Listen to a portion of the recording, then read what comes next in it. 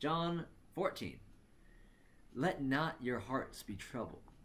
Believe in God, and believe also in me. In my Father's house are many rooms. If it were not so, would I have told you that I go to prepare a place for you? And if I go and prepare a place for you, I will come again and will take you to myself, that where I am you may also be. You know the way where I am going. Thomas said to him, Lord, we do not know where you are going. How can we know the way? Jesus said, I am the way and the truth and the life. No one comes to the Father except through me. If you had known me, you would have known my Father also. From now on, you do know him and have seen him. Philip said to him, Lord, show us the Father, and it is enough for us.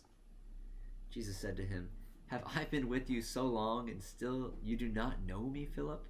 Whoever has seen me has seen the Father. How can you say, Show us the Father? Do you not believe that I am in the Father, and the Father is in me? The words that I say to you, I do not speak on my own authority, but the Father who dwells in me does his works. Believe me that I am in the Father, and the Father is in me, or else believe on account of the works themselves. Truly, truly, I say to you, whoever believes in me will also do works that I do, and greater works than these will he do, because I am going to the Father. Whatever you ask in my name, this I will do, that the Father may be glorified in the Son. If you ask me anything in my name, I will do it. If you love me, you will keep my commandments, and I will ask the Father, and he will give you another helper to be with you forever, even the Spirit of truth, whom the world cannot receive, because it neither sees him nor knows him. You know him, for he dwells with you and will be in you. I will not leave you as orphans. I will come to you. Yet a little while the world will see me no more, but you will see me. Because I live, you also will live. In that day you will know that I am in my Father, and you in me, and I in you. Whoever has my commands and keeps them, he it is who loves me. And he who loves me will be loved by my Father, and I will love him, and manifest myself to him. Judas, not Iscariot, said to him, Lord, how is it that you will manifest yourself to us, and not to the world? Jesus answered him, If anyone loves me, he will keep my word, and my Father will love him, and we will come to him and make our home with him. Whoever does not love me does not keep my words. And the word that you hear is not mine, but the Father's who sent me. These things I have spoken to you while I am still with you, but the Helper, the Holy Spirit, whom the Father will send in my name, he will teach you all things and bring to your remembrance all that I have said to you. Peace I leave with you.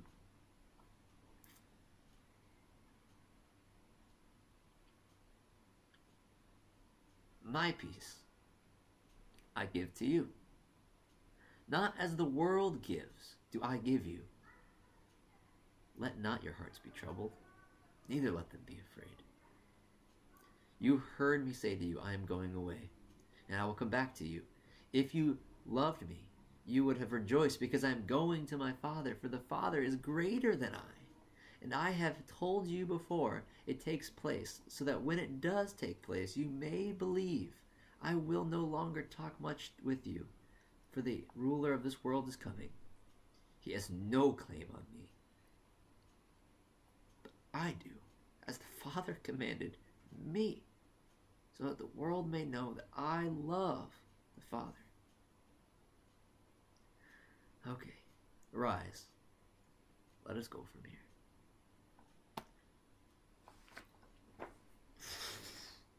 This chapter's crazy, man.